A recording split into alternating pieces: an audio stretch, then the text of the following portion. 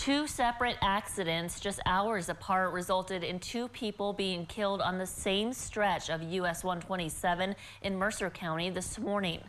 According to troopers from the Wapakoneta Post, the first crash happened just after 2 early this morning near milepost 22.